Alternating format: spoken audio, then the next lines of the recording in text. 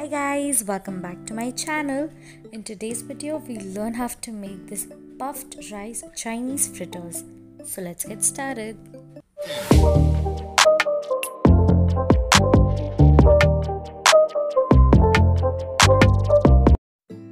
For making our puffed rice Chinese fritters, here in a large mixing bowl, I'm taking 1 cup of puffed rice, also known as Moodi or Kurmura. And to that I'm adding half cup of finely chopped cabbage, half cup of finely chopped onion, this is 1 medium size onion, 1/4 cup of finely chopped capsicum, 1/4 cup grated carrot, and 2 to 3 finely chopped French beans. Now to that I'm adding 1 tablespoon of finely chopped ginger and garlic, 2 teaspoons of dark soy sauce,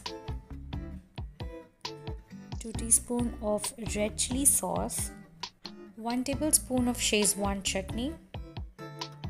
I'm adding salt, you can add it as per your taste, and half teaspoon of black pepper crushed. Now give it all a nice mix. If you are new here, then consider subscribing to my channel and also hit the bell icon so you will be notified every time I post a new video.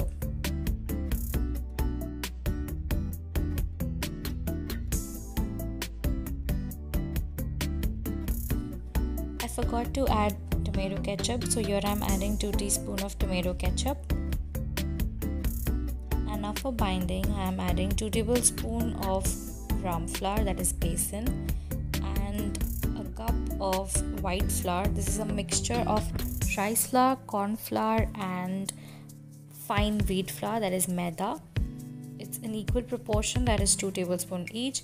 We are going to add it as per the requirement. So first bind it all together. Nicely coat the flour on puffed rice and vegetables. Mishmash the puffed rice with the flour so that it forms a nice dough-like consistency.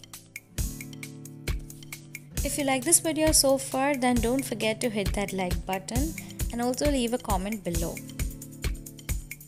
If you find it difficult to work with, then add around a teaspoon or 2 of water. Don't add too much, otherwise it will turn runny and we don't want that. We want a nice hard dough-like consistency. Instead of adding water now, you can also pre-soak the puffed rice like how we do for our poha. You can soak it and then mishmash it along with the vegetables and sauces. You can do it as per your liking. You can add more flour as per the requirement. If you don't have all the 3 flours, then you can also add any one or a combination of 2 flours. But if you add all 3, then it's going to give a nice texture and crunch to your pakodas. Heat up some oil in a kadhai and now we are going to quickly fry it.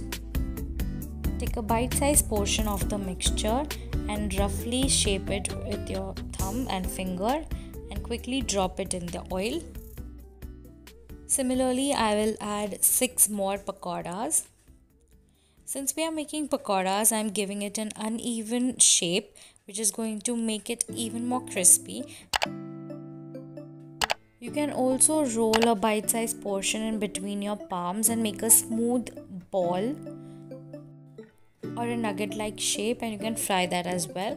But I like such uneven, crispy pakodas, so I'm going to keep it like this. On medium-high flame, fry it until it's crispy golden brown color.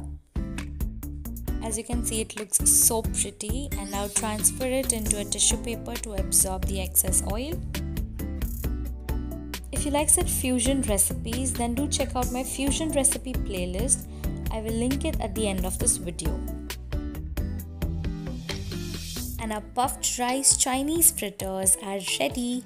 You can serve it with tomato ketchup or Szechuan chutney and enjoy.